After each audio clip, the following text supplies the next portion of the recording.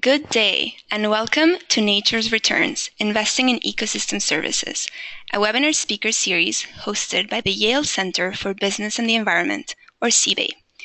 These webinars address the growing importance of ecosystem valuation and investment, and each unique presentation is recorded and available on YouTube and Yale iTunes U afterwards.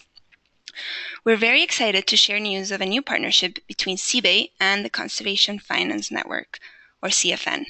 CFN seeks to accelerate land conservation and restoration through financial tools and strategies. By providing training and building a network of professionals across the conservation, finance, and philanthropic sectors, CFN increases the financial resources deployed for conservation. This new partnership with CBE will provide original content and share timely news, events, and online resources on conservation finance. My name is Olivia Sanchez, and I will be your host for today's webinar, titled Large-Scale Landscape Restoration, the Investment Case for Ecological and Regenerative Farming. Today with us, we have Paul McMahon, the co-founder of SLM Partners, an asset management firm that focuses on sustainable agriculture and forestry. SLM Partners manages an Australian beef cattle fund that has acquired and that operates more than 1 million acres of grazing land in Australia. Paul has previously worked at Climate Change Capital and McKinsey & Company. He has published widely, including the 2013 book, Feeding Frenzy, The New Politics of Food. He is also the author of The Investment Case for Ecological Farming, a major white paper released by SLM Partners in January 2016. Paul holds a BA from the University College Dublin and a PhD from Cambridge University. So before we begin the presentation, we would like to remind our listeners that questions are welcomed and will be directed to our speaker at the conclusion of the talk. You can type questions directly into the GoToMeeting chat window. And with that, we welcome Paul to Nature's Returns. Welcome, Paul. Thank you, Olivia, and thank you for the kind introduction, and I'm glad that all the listeners could be here as well. So I'm looking forward to giving you my views on this topic of the investment case for ecological and regenerative farming, or a new era, if you want to put it in an acronym. It's something we've been working on for the last 7 or 8 years. And what I want to do today is talk about 3 or 4 different things. So the first is go over some of the hidden risks of, let's say, conventional industrial farming systems and the benefits of taking a more ecological approach. Second, explore ways in which you can invest in these kinds of ecological farming systems. Third, I'll drill down into a particular case study, a $100 million strategy that we're developing in Chile, in South America, which is focused on sheep production. And then fourth, I'll briefly touch on the 2020 initiative, which is a NGO coordinated initiative that we're part of in South America. But just in a way to sum up, I think, what the argument I'm going to try and make over the next sort of 30 or 40 minutes, and then we'll pause for discussion. The argument I'm trying to make is that there is a genuine investment case for, let's say, more ecological farming systems, and it's one that stands on its own 2 feet. We believe it doesn't require subsidies, nor policies necessarily, nor sophisticated environmental payments or markets. We think the economics actually stand up in terms of pure profitability and risk-adjusted returns when it comes to managing operating land. We think you can create and generate market rate returns while also having some really positive environmental impacts. So it's a truly sort of win-win approach to land management, and that's what gets us so excited. In terms of who we are an investment management firm established in 2009. We focus on sustainable agriculture and forestry systems. As Olivia mentioned, we currently manage an Australian beef cattle fund. We've deployed over 100 million Australian dollars in equity and debt and acquired over 1 million acres of land there. Using a new kind of grazing system, which I'll go through in more detail in the context of Chile. We are also actually launching a smaller 50 million euro forestry fund that will invest in Irish forestry, and that's already been, we've received a commitment from the European Investment Bank, and we hope to get that going in the next 3 months. And then finally, we're raising for a new sheep strategy in Chile, and that's what I'll go into in more detail later on in the webinar. I just want to start by talking a little bit about definitions, and what is, let's say, ecological and regenerative agriculture. I think that there are lots of different terms, sub-branches, kind of subsets and overlapping circles. Whether people talk about agroecology, people talk about biological farming, biodynamics, permaculture, organic, the list goes on. I think what ties a lot of this together is a few key principles. So I think, first of all, it starts with a focus on soil health, in particularly biologically active soil, and really understanding the interactions of microbes, of fungi, of earthworms, of insects, and how you can let them do as much work as possible in providing nutrients for the plants that you're trying to grow. I think a second key principle which ties all these systems together is they try and minimize external inputs, and that could be fertilizer, it could be agrochemicals, it could be feed in the case of animal systems, and instead try to recycle nutrients and make the most of what nature provides for free. And in these kinds of systems, there's really no waste, because if there's waste, you're doing something wrong. Everything biologically that's been grown and produced should be recycled and reused somewhere in the system. Another principle, I think, is diversity. And so there's been a trend in a lot of conventional industrial agriculture to simplify and specialize, to only grow one thing. And I think these kinds of systems actually embrace diversity of crops, of animals, putting trees into the mix as well, and really trying to understand and exploit the synergies between different organisms in a farming system. And I think the final point is there is a focus in these systems of growing healthier, nutritious, higher quality food. So it's not just about quantity, but it is genuinely about quality, and thinking about the consumer, what the consumer wants. There's lots of different techniques which fall under, I think, the category of ecological regenerative agriculture. For example, reduce zero tillage, using more extended and complex crop rotations, using cover crops, so you don't have bare soil, you always have something growing on your fields all during the year. Trying to minimize or even completely eliminate agrochemicals, as I said, using compost or other kinds of biological soil amendments to restore fertility and to get biological activity going in your soils. Something called integrated pest management, which is again a way of weaning oneself off reliance on chemicals and instead using symbiotic species interactions to reduce pest burdens. Mixing crops and livestock systems again, so rotating animals through arable fields. Intensive rotational grazing of pastures or holistic plant grazing, that's something I'll talk a lot more about in the context of Chile. And then agroforestry, where you're mixing trees with crops or trees with animals. So we think there's probably around 200 million hectares of land around the world using these kinds of techniques. That's probably about 5% of the agricultural land in the world. So it's certainly not the mainstream, but we think it is growing quickly, and we think it has a lot further to go. So why look at these more ecological farming systems? Well, I think the first point is you have to understand what are the risks of conventional industrial agriculture. And we think there are a number, and they're often hidden, they're often misunderstood, and often not well priced into conventional strategies. So I think the first is high input costs. So conventional agriculture can be hugely dependent on fertilizer, on fossil fuels, on seeds, on feed. And if you look what happened over the last 10, 15 years, so yes, we saw a big increase in food prices, but we saw an even quicker increase in the price of the inputs that the farmers had to buy. So a lot of the economic surplus from that era, high food prices, it wasn't going to the farmer, it was going to the companies producing the inputs, whether that's Monsanto or John Deere or Dow. They tend to do well. You'll also find that although some of these prices are coming down now, they tend to lag, they tend to go up very quickly when food prices go up, but they tend to go down a lot more slowly, and that can put a big strain on farmers' profitability. A second challenge of conventional systems is degrading natural assets.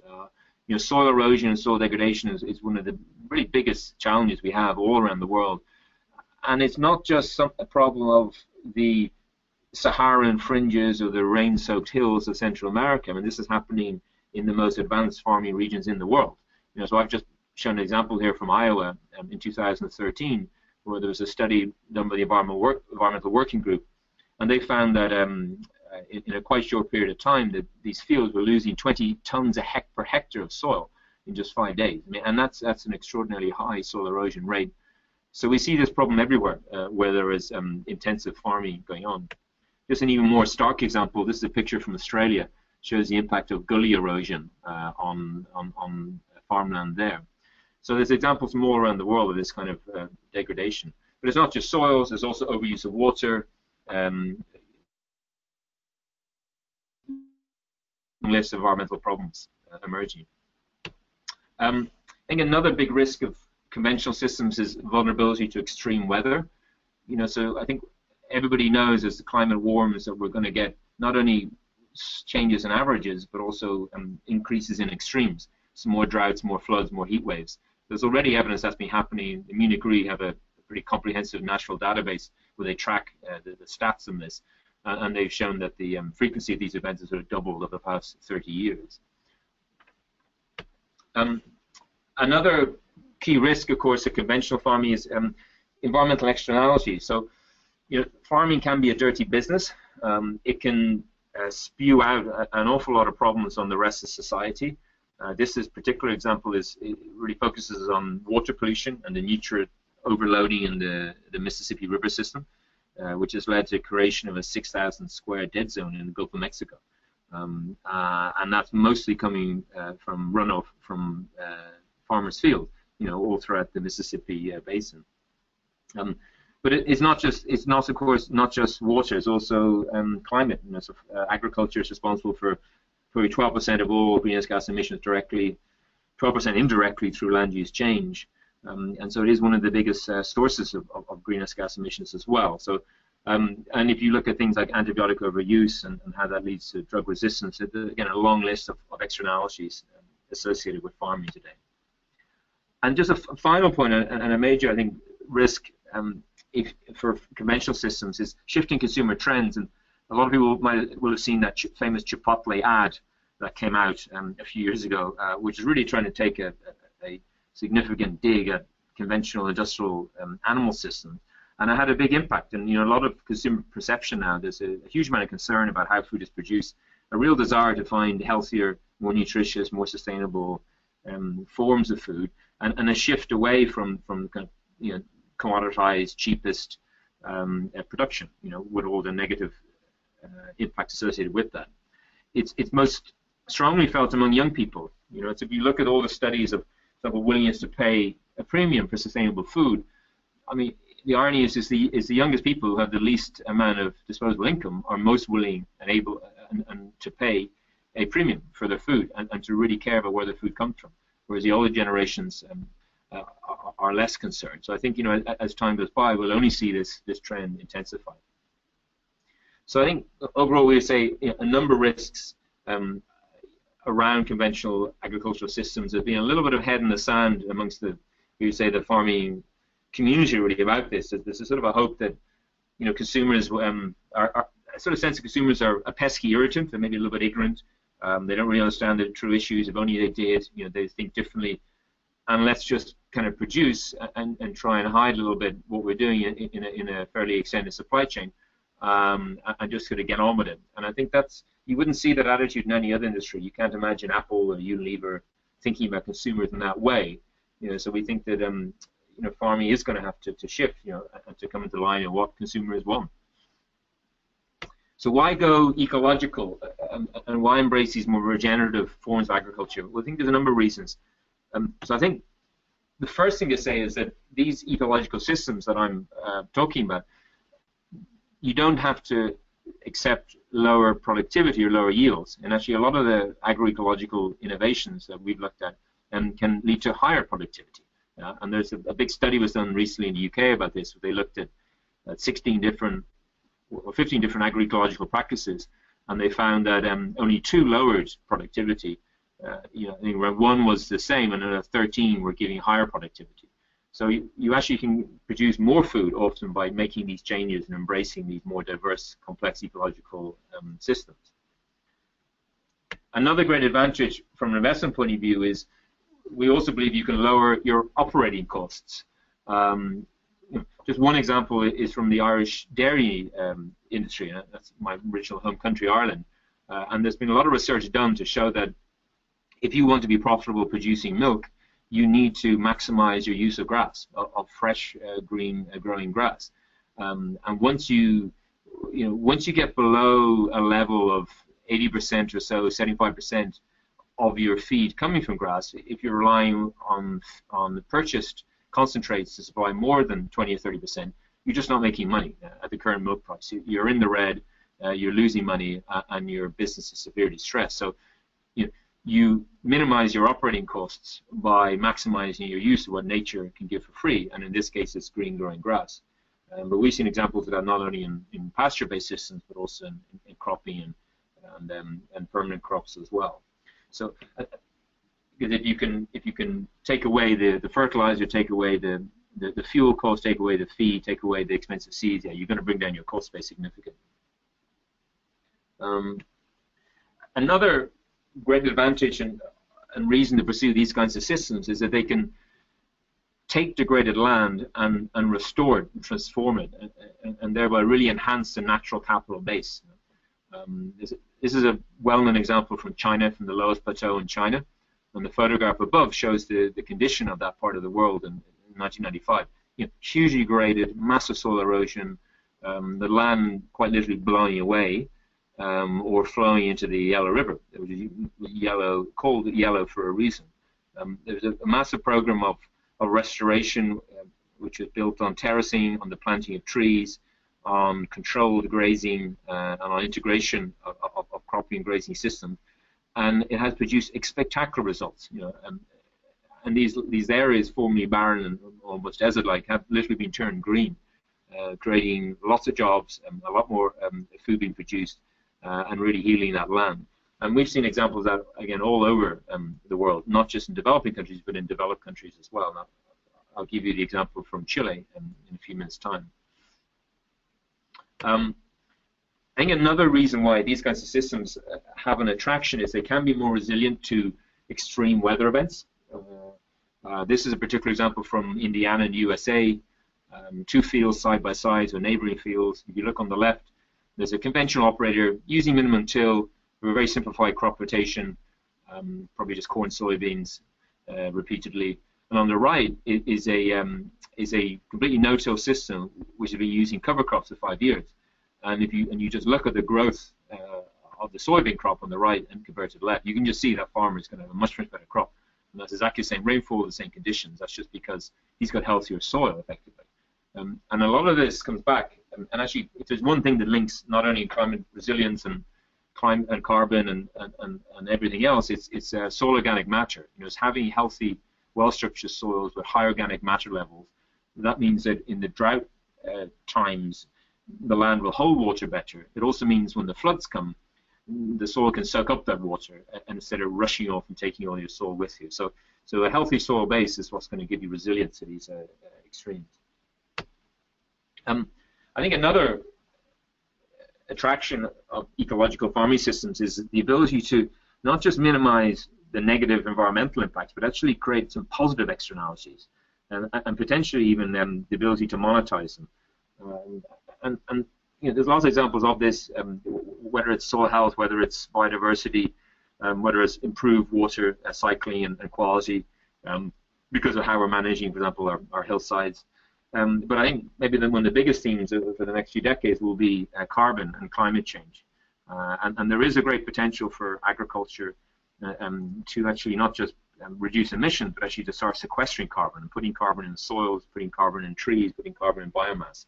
McKinsey, with their famous greenhouse gas abatement cost curve, a number of years ago identified agriculture as having some of the greatest potential at the lowest cost to sequester carbon, and up to sort of close to 5 gigatons of CO2 per year.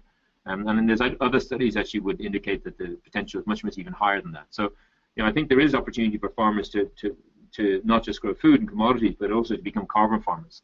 An example of the monetization of that, we've actually just been through it in our work in Australia with our Australia Fund.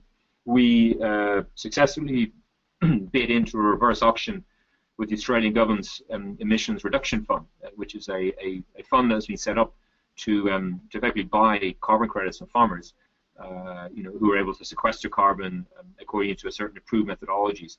And we've signed up to supply probably 2 million, in excess of 2 million tons of CO2 over the next 10 years, and that's going to generate revenues of 15 to 20 million Australian dollars net for that fund over the next 10 years. So, interesting, when we spoke to investors, we always said that the environmental benefits and any environmental markets were pure upside. It was always assumed to be zero on the model.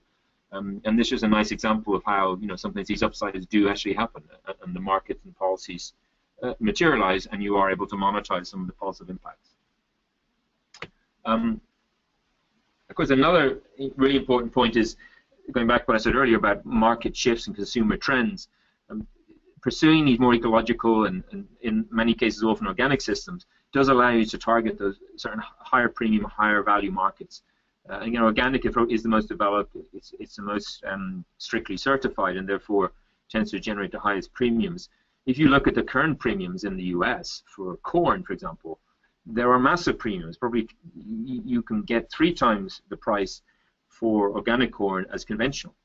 So that's having an enormous impact on the profitability of farmers at the moment. Now that the conventional corn prices have collapsed to the extent they have. We've seen the same in organic milk. There's also some pretty large premiums available for grass-fed meat and other grass-fed products. So these kind of premium markets, we think, are going to become even more and more attractive. And in a way, it's also a risk mitigation point, because if you don't produce in a sustainable, ecological way, you can't prove it, you risk being locked out of these markets and being really confined to the lowest value commodity markets. And so we think this is what investors and farmers should be looking at. But to tie it all together, of course, it has to come back to overall profitability and returns on the land. And I think there's plenty of evidence that it does, actually, and that these ecological type of systems, for all the reasons that I've just given, can produce higher returns. Simple as that. There's a long-term research experiment at Iowa State University, which has been running now for, I think, 10, 20 years, but they looked at data from 2006, 2010, comparing a conventional corn-soybean rotation with an organic extended rotation, and they're finding that the organic system is producing $300 per acre profit versus less than 100 for the conventional. So again, 2 to 3 times more profitable, the organic system. Just one more example, again, looking at grass-fed dairy versus confinement systems, and you see that there's a 35% higher margin for the grass-based system in Wisconsin compared to the much more capital-intensive large-scale confinement systems. So, again, we've got a long list of case studies, all pointing to the same conclusions, that these kinds of systems, as well as reducing your risks around climate, environment, regulation, and consumer, can also actually just outperform and produce higher profits per acre, per hectare. So I will pause there for a moment. I think Olivia wanted to give people a chance to maybe put in some questions, so I'll pause there and turn over to Olivia. Wonderful. Thank you, Paul. Yes, so we have now reached the midpoint of our webinar, and for those in the audience just tuning in, welcome. We're speaking with Paul McMahon from the investment management company SLM about the investment case for ecological and regenerative farming in the context of large-scale landscape restoration. So far, Paul has provided a background on what ecological and regenerative farming is, as well as made the business and environmental case for how these strategies can be a great option to restore degraded land. So Paul will now cover key insights on how to invest in ecological and regenerative farming, and we're also very excited to hear about one of his firm's new projects in degraded lands in the Chilean Patagonia, which also happens to be part of Initiative 20x20. Before we continue, we would also like to remind our listeners that questions are welcomed, as Paul just said, and we will be directing them to Paul at the conclusion of the talk. So please type them in the chat window. Thank you. Thanks, Olivia. And I just point out again that a lot of the material I'm covering in this section is available in the white paper we released in January, which is called The Investment Case for Ecological Farming, and it's available on our website. So you'll see plenty more detail there. So I just want to go over a little bit about how then you can potentially invest in these kinds of strategies. If we accept the argument that ecological farming systems have can reduce risk and also produce higher returns, per acre, per hectare, than more conventional industrialized systems, how do you turn that into an investment strategy? And I think it's worth looking at a very simplified version of the farming supply chain and the food supply chain, because there are different parts in that supply chain in which you can play if you want to make investments. So if you sort of start on the left and look at the input and service providers, well, actually a lot of the listed publicly listed companies active in agriculture, a lot of them are here. They're in that box. They're not actually farming companies. They're providers of inputs to farmers, whether that's machines, whether it's feed or seed or fertilizers. Now we actually think that this isn't really the place to focus if you're interested in backing ecological farming, largely because the whole point of ecological farming is to try and reduce your reliance on those input providers. So now there are some specific examples of manufacturers and providers of biological inputs and biological soil amendments, which are interesting, but they're fairly small scale. So I actually think that the real shift is on the land piece. And actually, to go to the other end, processors and traders, it's the same kind of point. You could invest in a branded food company, a consumer-facing food manufacturing company, and there's some great examples of those. And that can help to push back along the supply chain the right kind of signals for sure. But you're not directly investing in that, in the land regeneration or the ecological farming system. If you look at the land and land ownership as that middle box, there's a few ways you can also invest in that theme, and there's examples of all of these actually subcategories out there in the market at the moment. A lot of money actually has flowed into agriculture over the last 5 to 10 years. Has focused on a buy and lease strategy, so buying a farmland, leasing out to farmers. Again, we don't think that's particularly well suited to a focus on ecological farming, mainly because you don't have a lot of control over how the farmer is using your land. And actually, if those lease arrangements are not very carefully designed and monitored, they can lead to actually misalignment of incentives, where the person leasing the land actually has an incentive to, in a way, to mine the land and to get as much short-term benefit as possible and not think long-term about the ecological health. We think a more interesting place to focus is in that own and partner, own and operate segment, where investors through funds, through vehicles are acquiring land. Maybe it's land which is somewhat degraded, somewhat poorly managed now, and then either operating themselves through in-house management teams, and that's the model we've used in Australia and we're planning to use in Chile, or partnering with other outside ecological farmers, and that's probably going to be something which isn't as hands-off as a lease. It's going to have it's going to be a much more active partnership with probably more controls over the kinds of land management techniques that are being used, and potentially some sharing of profit as well, so that that ecological farming partner really does have the same incentives as the investor in terms of regenerating the ecological health of that land. And then just finally, another model is for people to invest just in the farm operator, just in the farmer, and not on the land.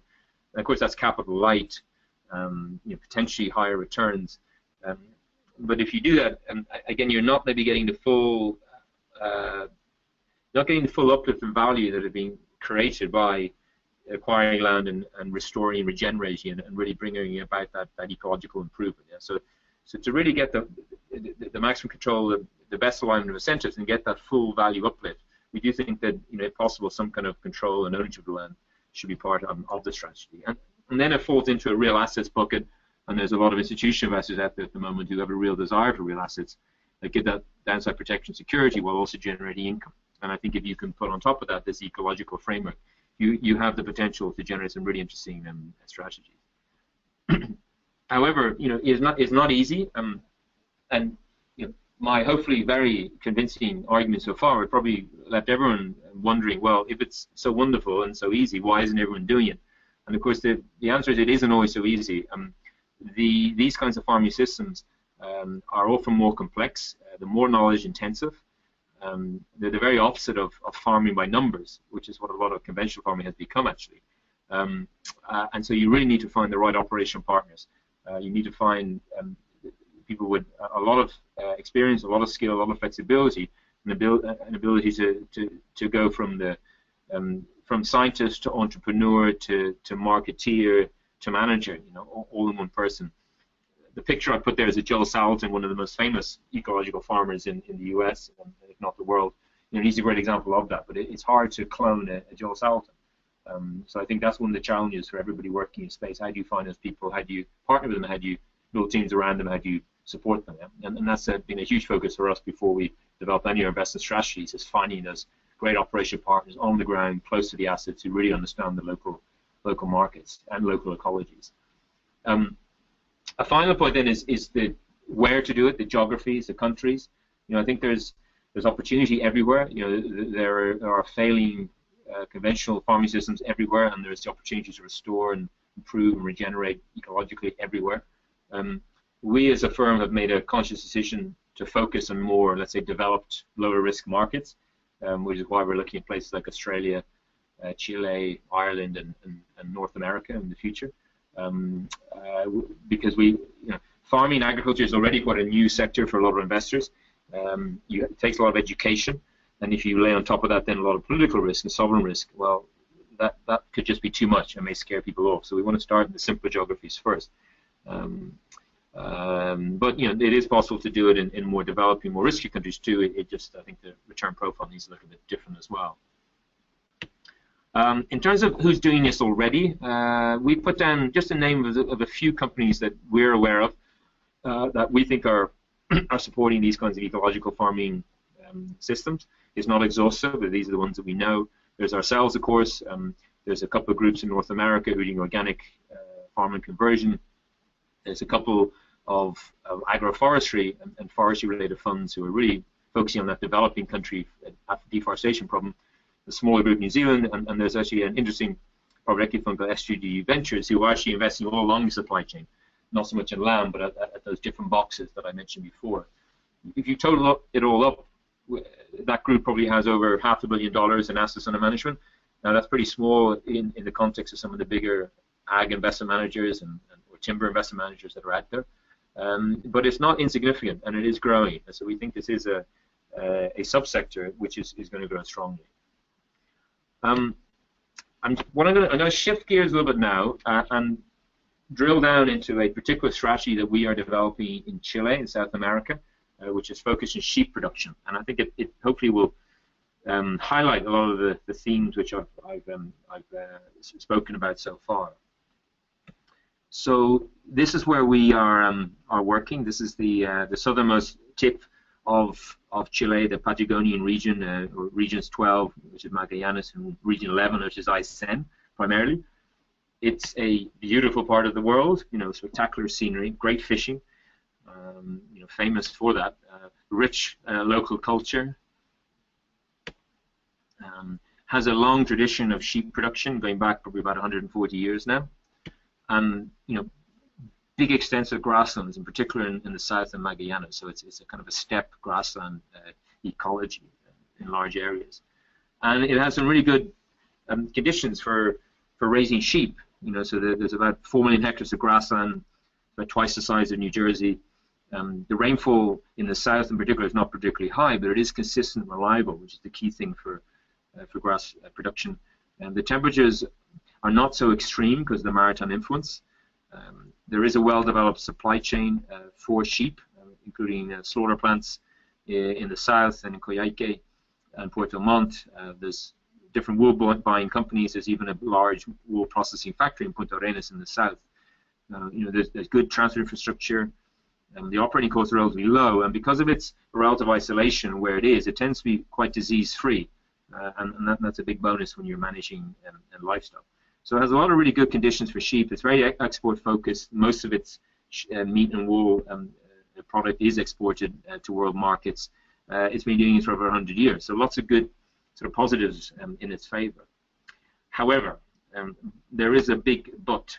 And the problem is that land degradation is a serious issue and a serious constraint on production in that part of the world. It's estimated about 90% of soils in Patagonia, and that's Chile and Argentina, are degraded, and about a third are at risk of desertification. And this picture shows you what that looks like. Looking down, you'll have isolated grasslands, lots of bare soil. Wherever you see bare soil, you have a problem because you're getting dead soils, you're getting erosion, you're getting capping, and that's not a very biologically functional piece of land. There is a way to reverse it. It's something called holistic plant grazing, also known as intensive rotational grazing or multi-paddock grazing, often associated with a man called Alan Savory, but I think it's been taken on and implemented now by many thousands of people around the world. The simple idea is to take land which is typically managed using continuous grazing. So that part of Chile, the typical model is you have big paddocks or fields. You'll have a few sheep in every paddock for all year or half the year, and they never move. And they overgraze the good grasses, which get selected out of the ecosystem. They compact the soils. They really degrade the pastures. What holistic plant grazing tries to do is mimic nature and mimic behavior of wild herds and wild flocks in nature.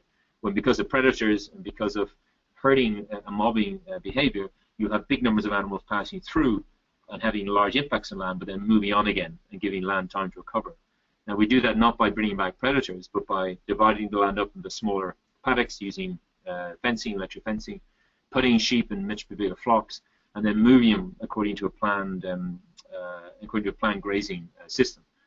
So we're trying to give the grasslands a lot of impact, maybe for 1 or 2 or 3 days, but then the plants may have months to recover, and that's the key. And if you get that balance right, you can get a real recovery of the grasslands and the pastures. It can allow you to double or triple the carrying capacity, so 2 or 3 times more animals, while also reducing your cost of production. It does need a little bit of capex on fencing and water, and does require skill management. But there's no real inputs. Once you put in place the infrastructure, you're not really spending any money on fertilizers or seeds or irrigation or anything like that. And that's what drives some really interesting economic results. And it's been used probably around 20 million hectares of land worldwide. It's the system we use in Australia, and that's how we got to learn about what's happening in Chile. But there's case studies all over the world of this system in place. And there's a great TED talk by Alan Savory 2 or 3 years ago, which really brought this to attention, which you can see. Just a few photographs of what this looks like in practice in Chile and Patagonia. So again, big flocks of sheep, lots of sheep, as you can see, together, being moved according to plans. And in terms of what's being achieved, there's some really great case studies of results over the last 10 years. That top picture, the property on the left, you can see, and then the neighboring property is on the right.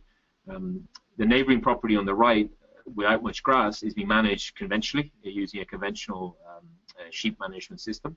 The property on the left is being managed using holistic plant grazing, only for 2 or 3 years. And you can just see the amount of extra grass, the health of the soils and the grass plants on the left. And what's interesting, there's probably twice as many sheep on the property on the left using the grazing system than on the property on the right. So you're not sacrificing production, you're actually getting twice as much production, and also a really impressive environmental and ecological result.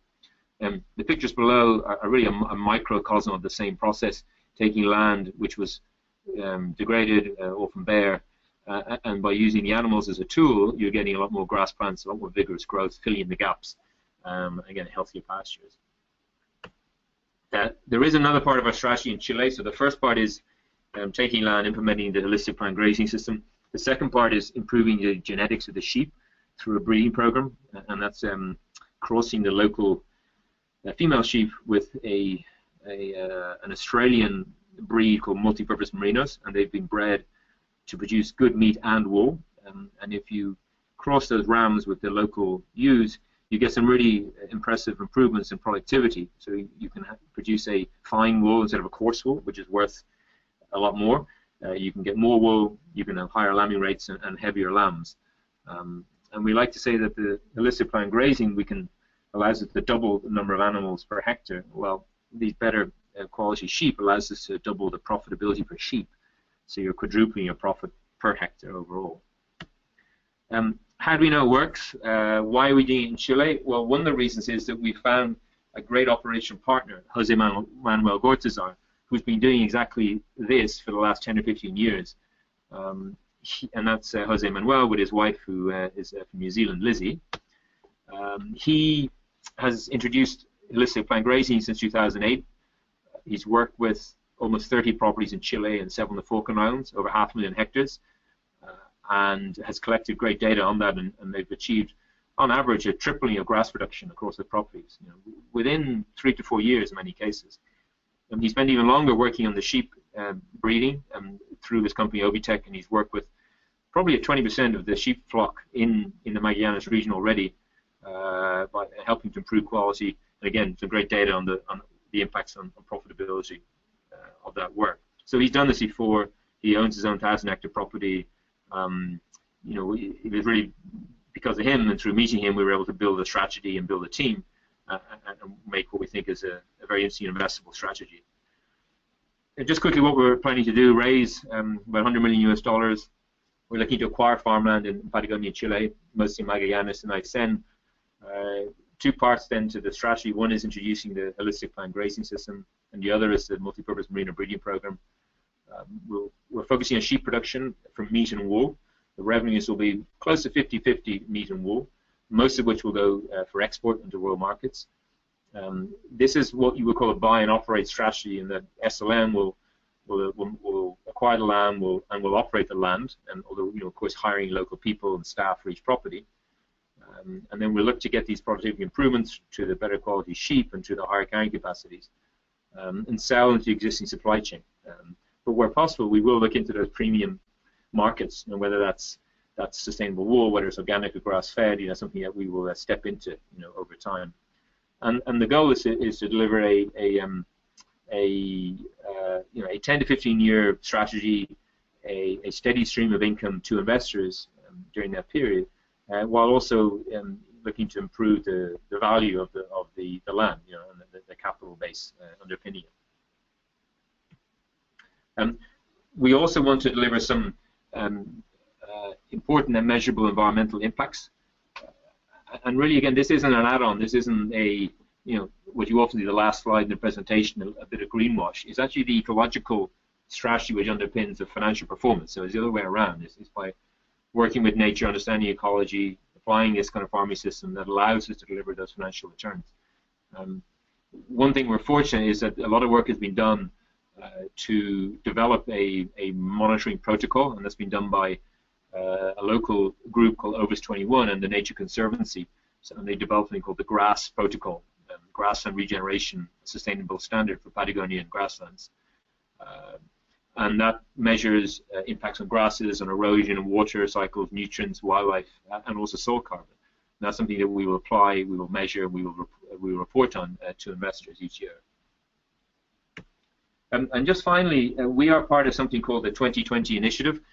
And what that is a partnership which aims to restore 20 million hectares of land in Latin America by 2020. You'll see that a lot of countries in South and Central America have signed up to it and made various commitments over the past couple of years. It's coordinated by the World Resources Institute, the WRI in Washington. And I think what's interesting about it is that although governments are very much involved, the engine really for the land restoration is going to be impact investors. And so there's 9 different impact investment groups or management teams which have made commitments to raise and or deploy capital on various strategies in that region. I'd say most of them are focused on forestry, in the tropical areas, and there's some really interesting strategies around that in that list. We are probably the only group really looking at grasslands in that more temperate zone, that makes it a little bit different. But I think it's all very complementary, and I think it's a good example of how we can create these sort of public-private and NGO partnerships to try and get the right sort of government support, to get financial capital, investment capital as a real engine driver of change, while also having some of the NGO involvement to help to smooth the path, let's say, and create that enabling environment. I know the WRI are also working with the Inter-American Development Bank and CAF, and even talking USAID, about potentially developing some risk mitigation mechanisms, or which would, in effect, tip the risk-return profile a little bit more in favor of investors, and therefore allow these teams to raise capital. I don't think we really need that for Chile because it's already a low-risk country. I think some of those other strategies, it could be very useful for them when you're operating in slightly riskier geographies. So I will end on, so there's a sort of bigger picture note of what we're trying to do with all this, which is really trying to look back at the history of agriculture and what's the future of agriculture. And if you go back and you look over the last 100, 200 years, at the different revolutions in agriculture. Well, first we had the mechanical revolution. So all the tractors and threshers and reapers and all these big machines that really took labor out of agriculture and allowed us to produce an awful lot more. And then we had the chemical revolution, over the last sort of 80 years, coming out of the First World War, the Haber-Bosch process, fertilizers, agrochemicals, which allowed us to, when combined with high-yielding seeds, to produce even more per hectare and really pump up yields. But I do think we're on the brink of what we call the biological revolution. That people are seeing some of the challenges, limitations of those chemical approaches. We're seeing some of the unintended spillover effects, on the wider environment. And I think we're only now beginning to understand the potential to harness biology and ecology, to produce food that we need while also having positive impacts on the environment. And this is very science-based. It's not sort of loosey-goosey, hippie-oriented kind of pie-in-the-sky thinking. This is very much based on the latest cutting science around the roles of microorganisms, of microbes, of what's happening in the soil, the species interaction. It's real cutting-edge science, and it's underpinning, we think, this revolution. And that we believe in 20 years' time, farming will look very different from how it looks today. But thank you. I will finish there. As I said, we have produced a white paper on this topic, which you can download from our website, and that's my email if you do want to follow up any specific questions. But I think we will now be opening the forum to questions in any case, so I'll try and address them now if I can. Thank you. Great. Thank you, Paul. Thank you so much for the talk. So good news, the presentation has inspired several questions from the audience and colleagues so far, and we would love to get your input on these. And for the rest of the audience, again, if you have any questions, just type them in the chat window, in the GoToWebinar chat window. So we were wondering, in the Irish dairy example, the y-axis showed costs and specifically excluded labor. So going to your point about regenerative farming techniques being knowledge intensive, could you talk about whether that imposes significant costs relative to conventional agriculture, and what are the ways to circumvent this knowledge limitation? Sure. No, it's a great question. Well, the Irish dairy example did include labor costs, so all the costs are factored into that y-axis, so it is the true cost of the different systems. But I think the question does get at actually a really good point, that in some cases these ecological systems, let's say more organic systems, yeah, they can be more labor intensive, and that has been one of the things which has been dragging them down and can drag them down in economic terms and also in way and lifestyle terms. And anyone who spent half a day hand weeding carrots in an organic field will know that it's pretty tedious and backbreaking work. Having said that, I think it isn't always the case, and I think that all the examples that we have found, all the case studies we're interested in, they all come out net as being more profitable. Even if they may have slightly higher labor costs, because you're saving so much on the other aspects, on the input side and the capital side, that you're still coming out with a better result. There's of course a whole other school of thought that having those higher labor costs is actually a really positive thing, because it means you're employing more people. And if you go to Joel Salatin's farm in Virginia, he's got dozens of people working there on all these stacked enterprises. There's another pasture-based system in I think in Georgia, White Oak Pastures, and they employ 150 people. They effectively revitalize a rural community that had completely died off, and housing people and really building a village back. So I think in a world of where work is scarce and maybe not so satisfying, not so well paid, the ability to be able to employ more people in these more value-add systems, I think, could be quite attractive. I think that the skill and the challenge remains, and it is probably the most difficult thing to solve for, because a lot of the sort of best and brightest were kind of pulled away from agriculture and farming over the last 50, 100 years. It wasn't seen as a very attractive profession to be in, and I think that is changing, and probably needs to continue to change. That people see these ecological farmers as being, just as respected and just as high tech, let's say, as as a computer engineer or anyone else. That this is real science-based, cutting edge, and challenging work. But therefore it should be quite attractive too. Great. Yeah, that addresses also a lot of other questions that are coming in, which are basically focused around the social dimensions and considerations of these types of investment models. So you mentioned Jose Manuel's role, but we're also wondering what happens to existing farmers or herders when you acquire so many millions hectares of land. What role do local stakeholders play in the process, and especially given we're talking about really large areas that are to be restored? Sure. Yeah. No. Another great question, which we always get, and so we are hugely aware and sensitive of all the issues around land grabs. And actually, in the book I published a few years ago, there's a whole chapter on land grabs. So we're very much aware of the negative impacts you can have as sort of foreign investors coming in, particularly to developing countries. Where people rely on agriculture and land, for the livelihoods, and acquiring land, pushing people off, and switching to some kind of commercial corporate farming system. That is not something we want to do. I don't think it's ethically right. But I also think it's terrible investments, and most of them have gone badly wrong actually in sub-Saharan Africa and other regions.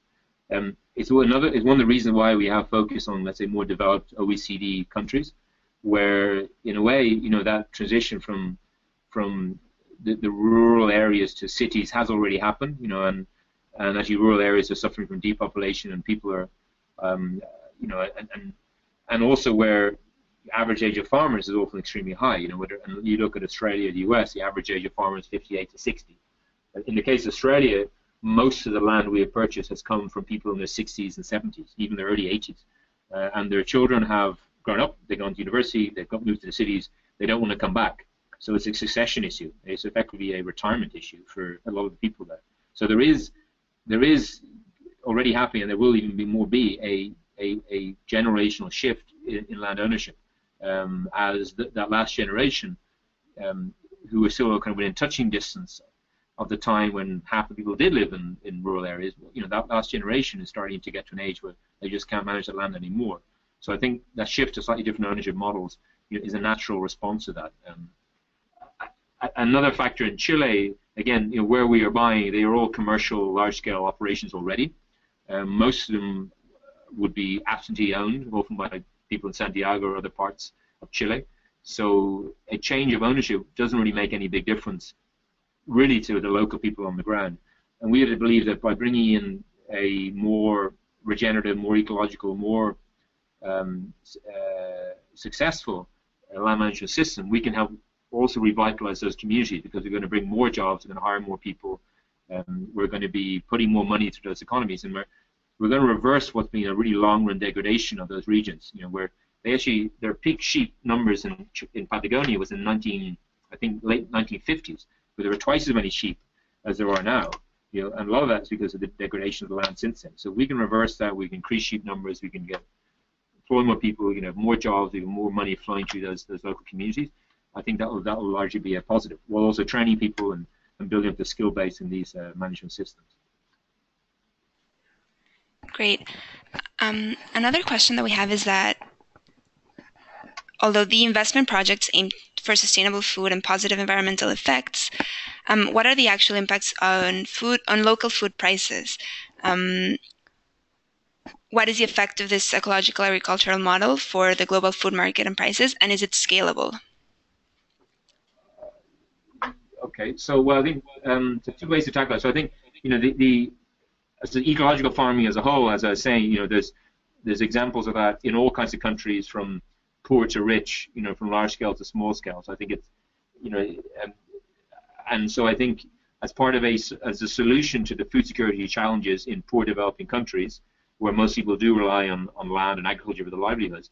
These ecological, agroecological systems are absolutely the answer. And they should be focused on smallholder production, and they can help produce more food, which is going to be really good for food security in those countries more broadly, while also serving as an engine for rural economic development in those countries too. Yeah? So I think that's the first point generally.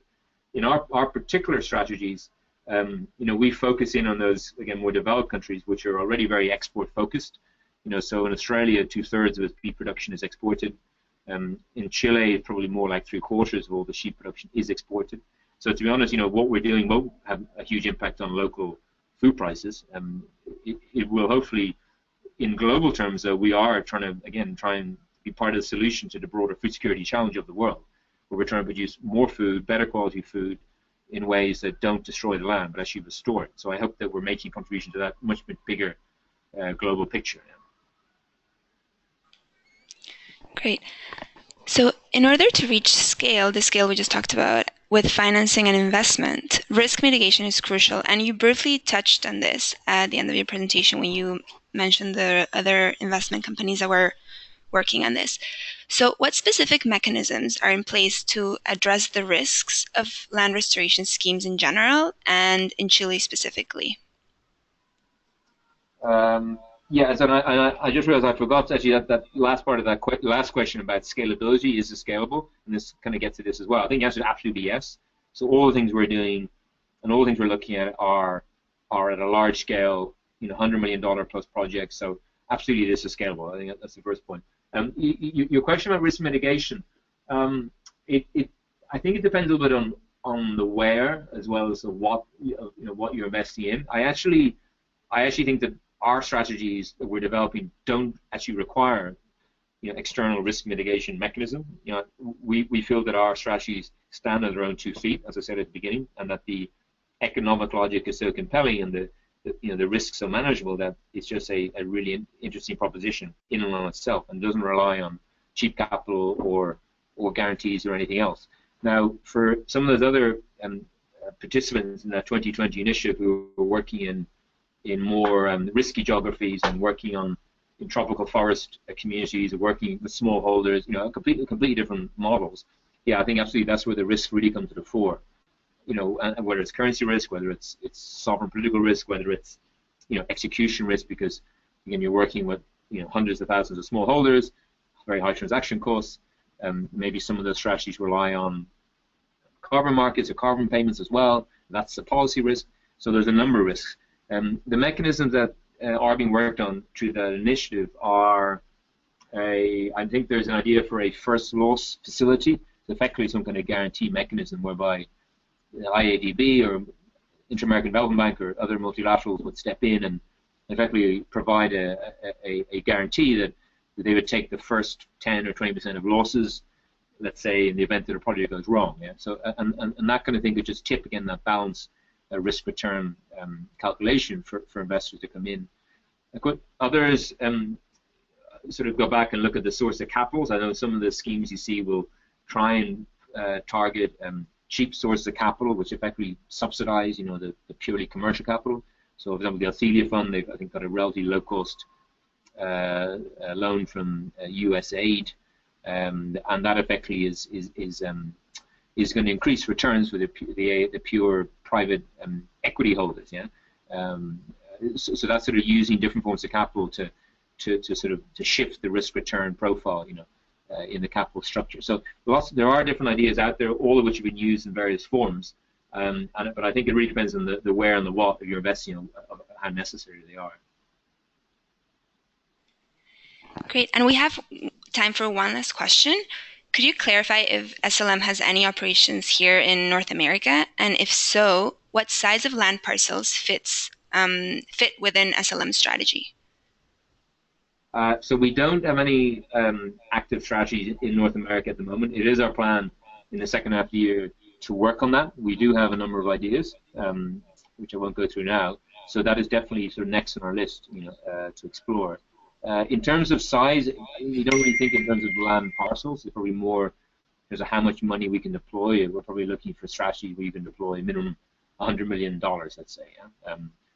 But you know, in terms of how much land that might involve, it really depends. If you're talking extensive ranch lands, it could be very big. If you're talking about intensive, high value, I don't know, permanent crop land, it could be quite small. So it's more the size investment that drives it. Great. Thank you very much, Paul, for this very insightful presentation. So that concludes today's talk on large-scale landscape restoration, the investment case for ecological and regenerative farming.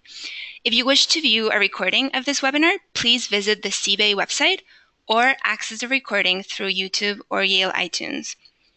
Thank you again for joining us today. Until next time, this is Olivia Sanchez from the Yale Center for Business and the Environment. Thank you.